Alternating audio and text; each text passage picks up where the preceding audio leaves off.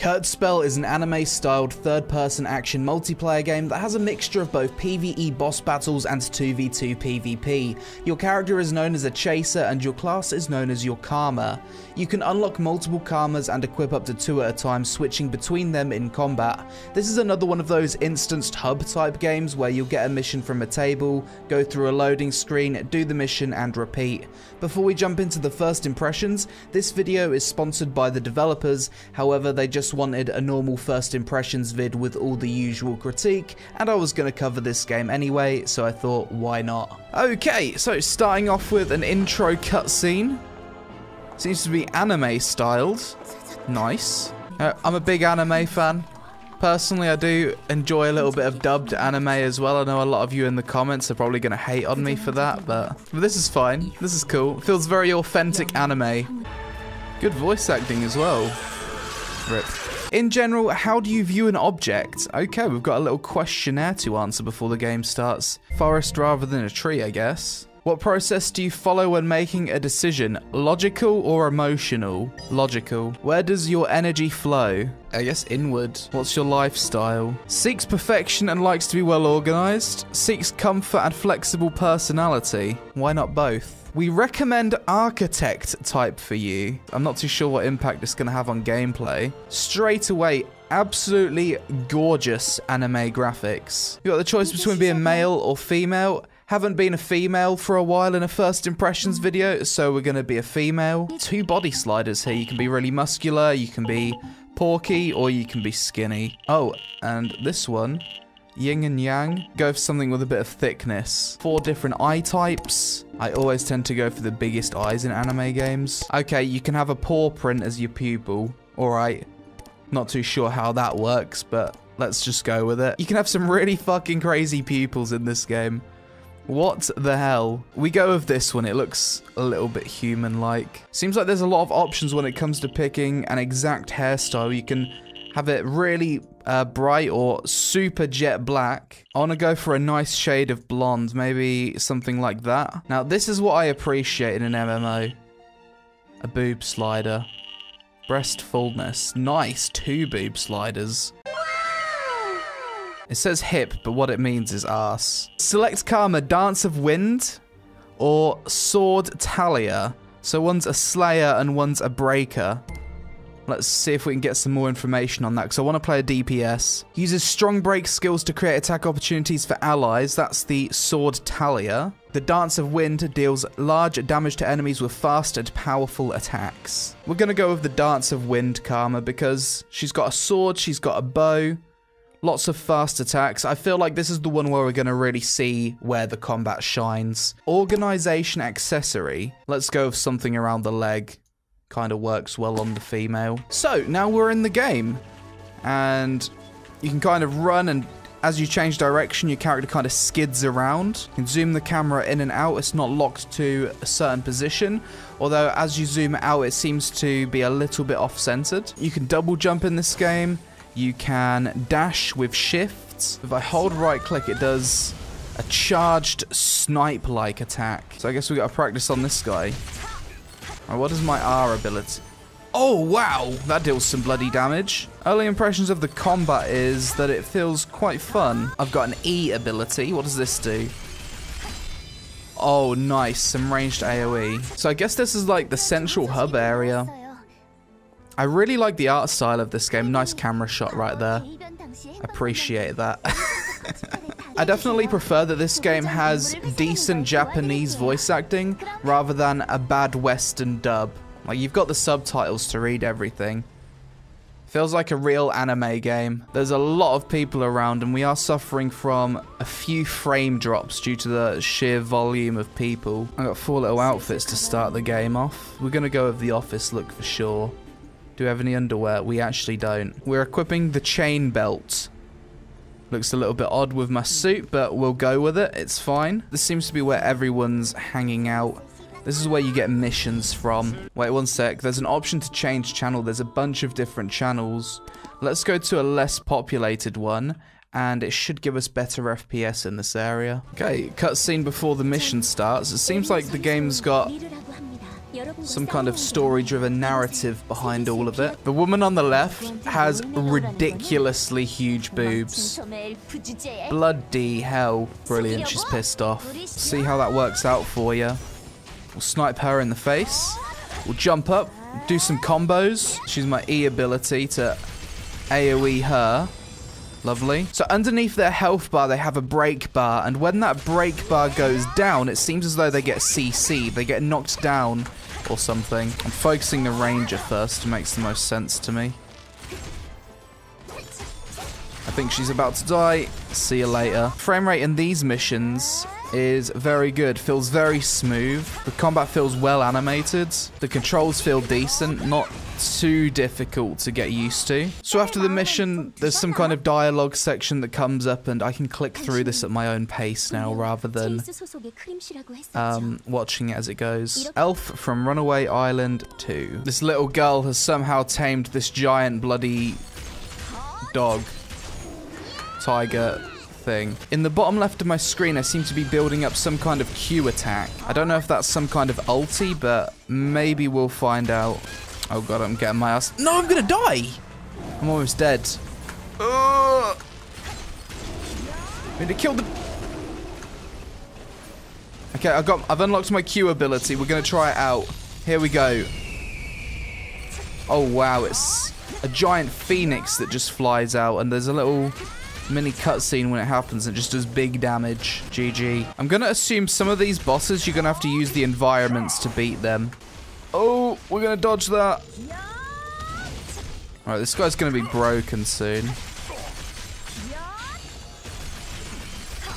Oh, that's one way to bloody combo him. So the first few missions are quite easy, but I can see how they're probably going to ramp up in difficulty. So after the first 3 intro missions, it seems like the game's opened up a little bit, and now I have a lot more choice. There's a bunch of different missions on the map, some solo, some duo, and this seems to be a PvP one, capture the flag. And there's a little anime cutscene here explaining why the chasers are fighting each other, which is cool. It's a way of practicing, apparently. Jumping into our first PvP match, and this is ultimately what Kurtzpel is all about. Where's my teammate, dude?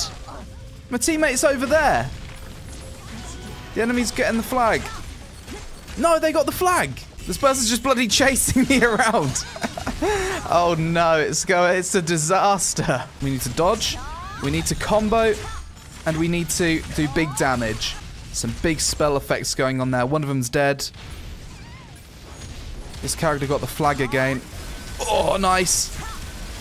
She's dead. Where's the flag? The resurrection time is a little bit too short to actually successfully get the flag. Right, I've got my ultimate. Here we go. Let's do big damage. Oof, nice. I'm going to grab the flag. My flag now. Seriously? They just spawn before you can grab the flag. The combat's fun, but this mode needs a lot of work. Okay, I have no idea what that is. What is going on?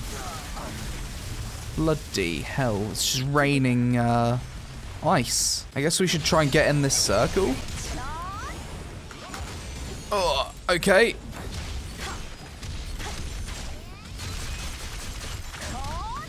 We're comboing this person to death. Bloody hell, that was like 3 kills in a row. Being CC'd in this game does not feel good. Okay, fuck it, here we go. We're popping the ulti. Big damage. I wish I picked a different class. The ranger just plays the same for every single fight. It's run away. When they attack and they stand still, shoot them. Run away. If they do a mechanic, press dodge.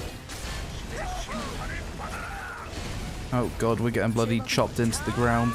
Let's try a deathmatch PvP game. Maybe my new weapon upgrade will make a difference. Oh no, she popped her ulti. She missed her ulti. Nice. That's the first kill. Now we can work together on this person. Let's go. Is this going to be the first PvP match that we win?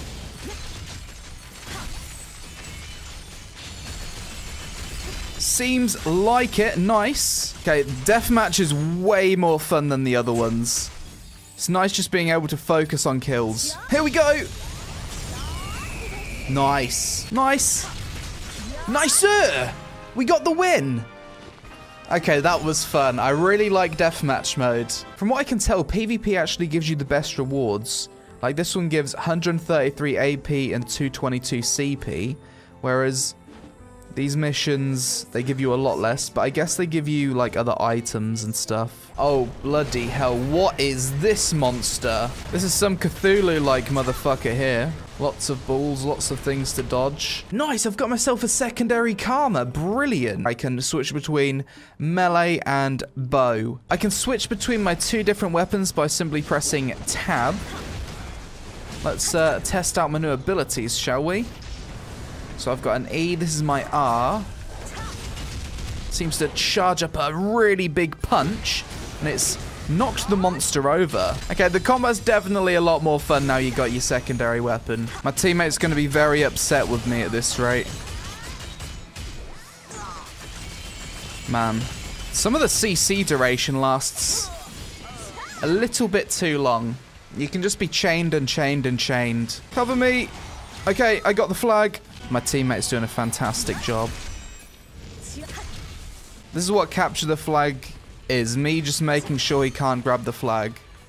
I'm just going to run around a rock and distract him, and then we win after 1 minute or so. I'm going to ulti as well. Is it going to... Okay, we hit both of them with the ulti. Do we kill both? We did. Bloody hell. I'll grab the flag, I guess. Alright, this time I'm fighting an undead dragon monster. Okay, the animation on the cutscenes are really cool. That's one thing the game does do very well, I think. Like, presentation of the cutscenes, the graphics, the visuals. It's a very nice looking game, that's for sure. One of the better looking anime games that I've played, to be honest. I guess it looks so good because this game's made in Unreal Engine 4. Changed my secondary karma to Diabolic Witch. Instead of a dodge, the witch has this blink skill that kind of like teleports her through a little rift. Very cool. Now I've got the Blizzard ability, I guess it makes more sense to do Conquest. What was that? These people must be really geared. They're just doing so much damage. Q, let's go. Big damage. Let's kill this idiot. Ah, it wasn't enough. Die to my Blizzard. Okay, nice. That was a good kill. Let's go. Here we go. Big meteor right in the center of the circle. Everyone's gonna die. Nice. There it is. Follow it up with the Blizzard. Okay, no one was there for the Blizzard. It's fine. Let's go. Kill you. Double kill. Nice. Are we gonna win this? We was getting bloody dominated. Wait. We win? The first 4.5 minutes of Conquest doesn't matter because we was getting absolutely destroyed by these two people. I go in with like 30 seconds to go, drop an ultimate on their heads, kill them both, and then we win because we've got the control point swung in our direction. Unique Karma Crystal upgraded. Nicer. As much as some of the gameplay is a little bit hit or miss, one thing you can't deny is it's quite a nice waifu simulator, isn't it? Let's check this out. There's a place called the Training Grounds. So if you want to just practice some combos, you've got the Training Grounds here. Although I don't really have a whole lot to practice yet because I haven't got all of my abilities. So after playing Kurtzpel for a few hours, my early impressions of the game so far are as follows. Visually, I thought the game looked very beautiful and I enjoyed the art style a lot. Everything I've played so far has been fully voice acted to a good standard, and I felt the game was trying to tell me a story over the various missions. The music so far has been really good and fitting for the game. It's a pretty good waifu simulator due to the character customization and obtainable cosmetics in the game. It doesn't take you too long to gain access to your secondary karma, which makes the combat a lot more fun. I appreciate that there's a training mode that displays all of the combos for your weapons, and even though the game's quite PvP focused, it's nice that there's a mix of PvE in there also with the boss fights. I think it's a bit of a pain having to go back to the main hub after every mission. Instead, it'd be better if you had the choice to pick another mission right after the previous one without going to the hub, as it'd save waiting through an extra loading screen, resulting in a better game flow. The frame rate and overall performance at the main hub area was really bad. It felt like the game was unable to handle 30 players players in the same area at the same time. The Conquest PvP mode made no sense. You could essentially AFK and build up ultimates for the first 4 minutes of the game, only to take control at the last second and win the game. Only the last few seconds of that game mode seemed to count, and it wasn't very fun. I also didn't like the capture the flag mode due to respawn timers being very similar to the amount of time it takes to pick up the flag, and body throwing a flag not being overly fun.